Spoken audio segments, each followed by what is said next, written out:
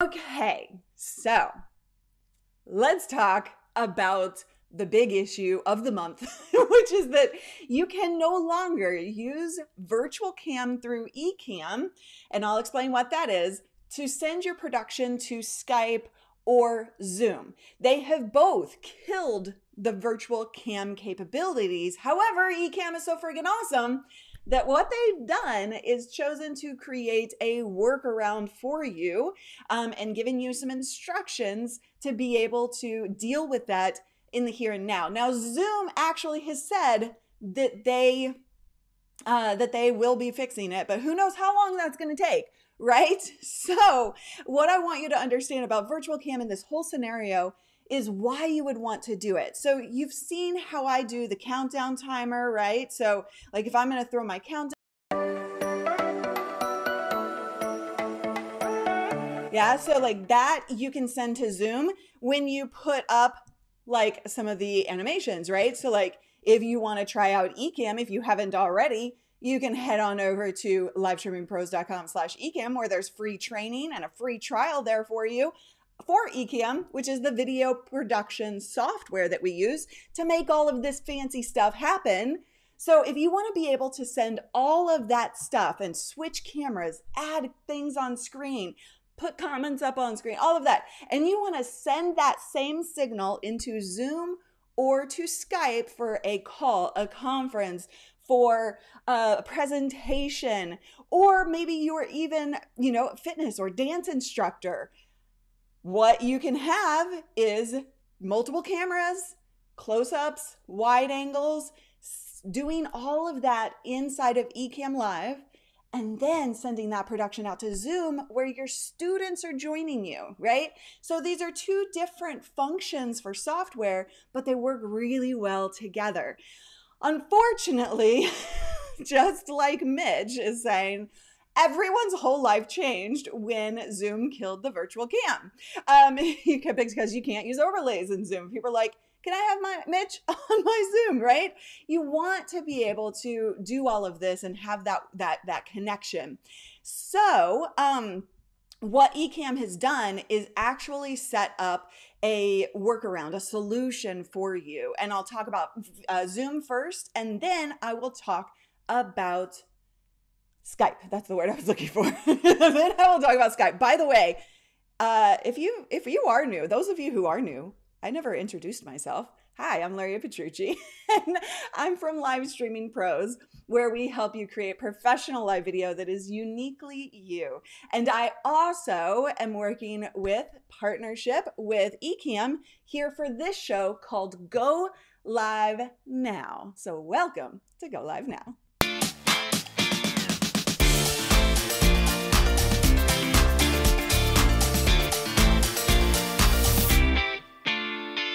I love that music. All right, so let me dive in to show you exactly what you need to do. Are you guys ready? Give me a big yes in the comments.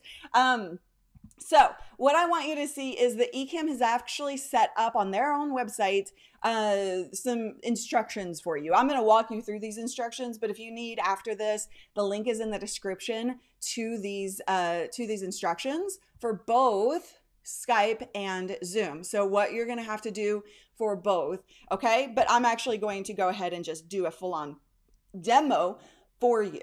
Okay, so let me work it out here. So I'm going to go into live demo mode.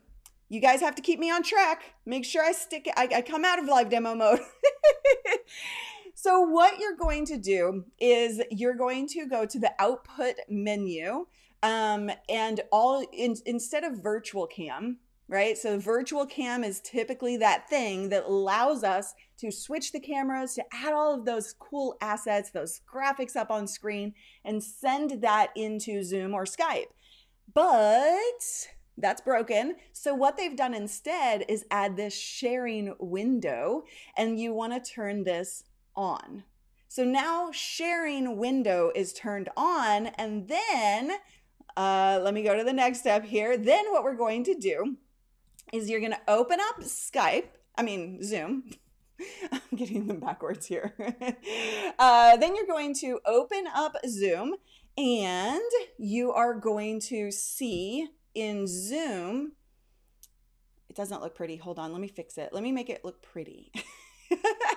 All right, so in Zoom, there you go. There are your menus that you're normally used to seeing in Zoom, right? You're going to hit share screen inside of Zoom, and then you're going to look through all of these things, and you're going to look for Google Chrome Ecamm's live sharing window. Now, I do need to point this out. This is a pro feature only on Ecamm. So this is not available unless you have the pro account. But again, like I said, you can get that free trial that is pro if you don't have it already, or you'll need to upgrade to pro in order to use this, but so worth it. So worth it. Okay, so then you're just gonna hit share. And now you see I'm sharing my screen. This is what Zoom is seeing. And so, hold on, you can see this green little outline.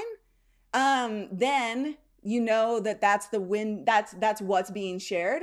And so then I can send my entire production. I can do that. I can, you know, put up my little fancy things, and Zoom is seeing all of these transitions. They're seeing the camera changes. So that is what you, that's really all it takes in order for this to hack, this little share workaround, I should say. It's not even a hack, it's just a workaround that they added to the software. Oh, okay, so Ecamm is actually sharing another link to some workarounds if you don't have, pro. All right, so that is it for Zoom. So essentially, yeah, Catalyst Studios, you want me to recap it. So let me go back into here. I'm just gonna quickly, this is really simple. Okay, so starting now, recap, all you're doing is going into the Ecamm output menu, clicking sharing window and turning that on. Then when you go into Zoom, you're going to share your screen in Zoom, and then you're going to choose the sharing window choice that you have inside of Zoom, because you're going to see that it is Ecamm Live sharing window. And then you're going to be able to have your full production. That is it. It is super simple. Super simple. Okay, so yeah, exactly, Nicole, right? Thank you, Paul, for posting that link, that other link in our chat as well. So then when it comes to Skype, here's the deal. Skype, there's not the same workaround, but what you need to do is you just need to go download an older version of Skype. This would be my recommendation, and they have a link right here. So if you have been forced updated into using Skype, you need to download Skype. Now, the key here is that you need to actually not put the new Skype download in applications folder.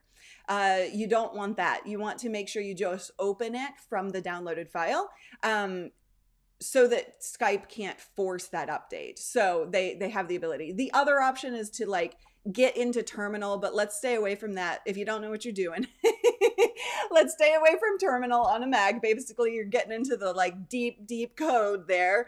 So we don't want to do that. But yeah, that is all you need to do. For Skype, just revert back to an older version. Make sure you do not put your Skype application file into the applications folder, and you just open it raw from the download.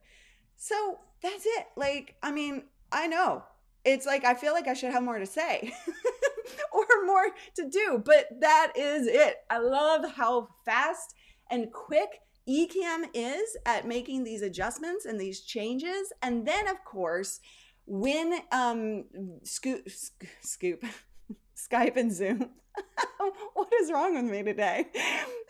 When Zoom and Skype actually release their updates to hopefully fix it, then you won't have to do these workarounds anymore. It'll just work naturally. So there you go. I have